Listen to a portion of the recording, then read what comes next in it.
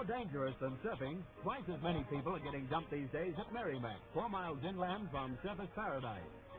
The gates open again, but this pair don't get far. Here at the first National Rodeo, the Outback's best-known Rough Riders are competing for Australian honors.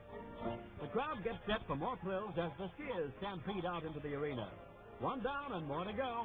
He might make a tender T-bone, but he's awfully tough on the rump. Yes, it's just as well they're holding the National Rodeo so close to Surfers Paradise.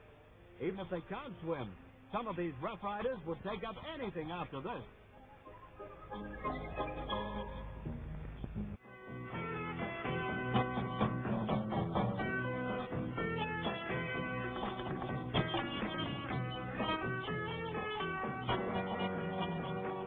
It's feeding time again at the Adelaide Blues for the newly arrived living bra. And it's a big attraction in more ways than one.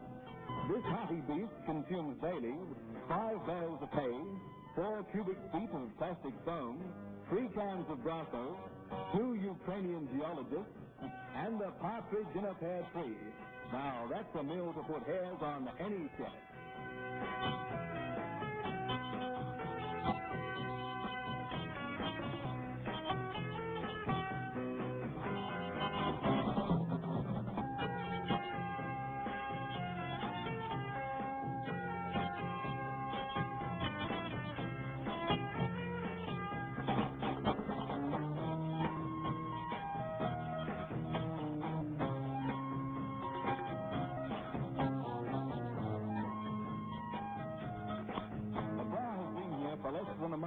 But see how friendly it is to that little monkey.